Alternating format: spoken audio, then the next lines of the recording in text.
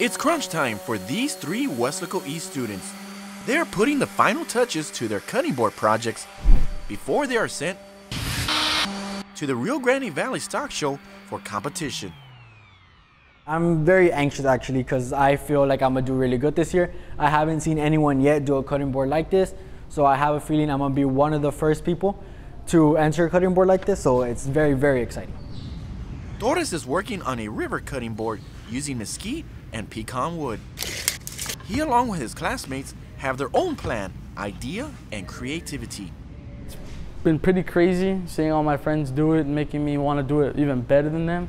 And also, like, I want to be good and like just keep my energy high and stay motivated to do this and not slack off.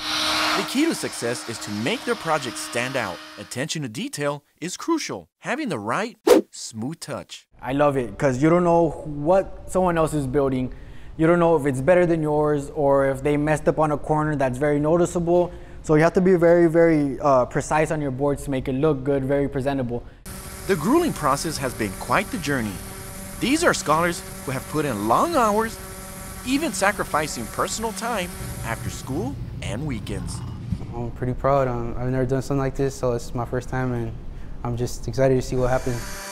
And that's the type of positive attitude our district wants each and every student to experience, especially when it's something they've put their heart and soul into.